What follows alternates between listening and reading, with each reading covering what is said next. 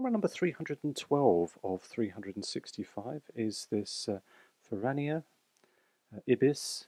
It's a 1:7 format film camera.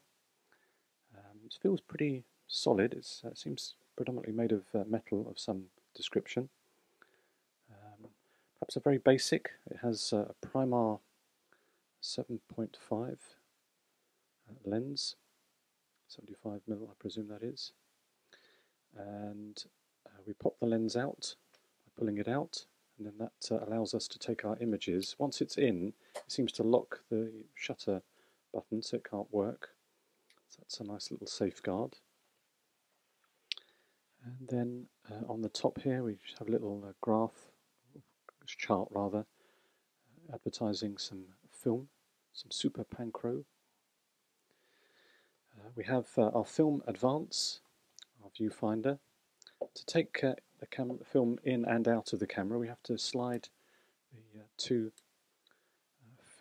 the door latches, which also double up as the camera strap, and then we can put our film in.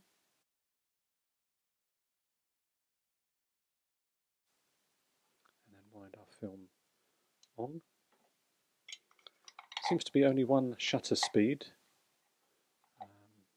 That's a 90th or a 30th, I'm not quite sure. Haven't quite worked that out.